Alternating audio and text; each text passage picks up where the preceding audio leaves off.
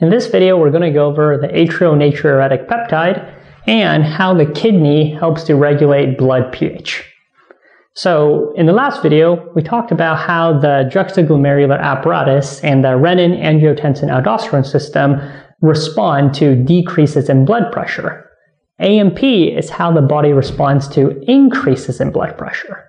The way it works is if blood pressure is high, this is going to result in more stretching of the atria, or more atrial distension. In response to this, the atria secretes AMP. AMP has several effects. The first is to inhibit renin secretion. This is going to prevent the production of angiotensin II and reduce the production of aldosterone as well as ADH. This means that more fluid is going to be excreted as urine, and also less sodium will be reabsorbed, which means more sodium gets secreted. AMP also acts directly on the distal convoluted tubule to decrease sodium reabsorption. So again, that means more sodium gets secreted. And finally, the AMP is also going to act on the afferent arterioles to dilate them. And dilation of the afferent arteriole is going to increase the hydrostatic pressure of the glomerular capillaries, resulting in more filtration, so more fluid is going to be produced as urine. So collectively, this is going to result in a decrease in the blood pressure and an increase in sodium excretion. And the sodium part essentially matches the name. Natriuresis essentially is referring to the loss of sodium. Okay, so now let's talk about pH regulation. So pH regulation is looking at how the body is able to maintain a fairly constant blood pH value.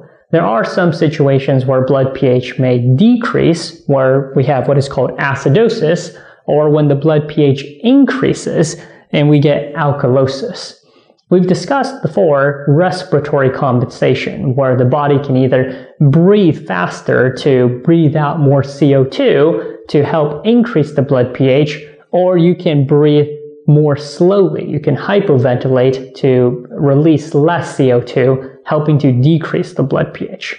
The problem with respiratory compensation is you can't just hyperventilate or hypoventilate for long periods of time.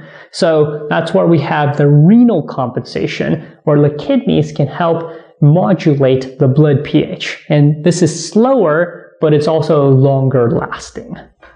So in response to acidosis or decreases in blood pH, the kidneys will respond by increasing secretion of hydrogen ions, H+, and also increase reabsorption of bicarbonate.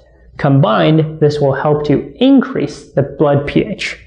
Alkalosis is going to involve the opposite response. The kidneys is going to decrease the H+ secretion and decrease bicarbonate reabsorption.